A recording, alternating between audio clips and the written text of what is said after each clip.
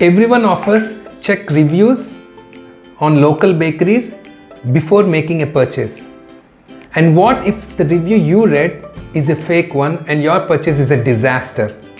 Hi, this is Seshu, CEO, Bakers Fun. We are into this business of baking for the past 30 years.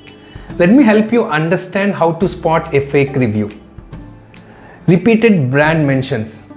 It looks like an ad copy or a press release. Second, check for the wordings. If the language is too posh that everyday consumer doesn't use, then it is a fake one. The above mentions I've said might be fake, so do your research before making a decision.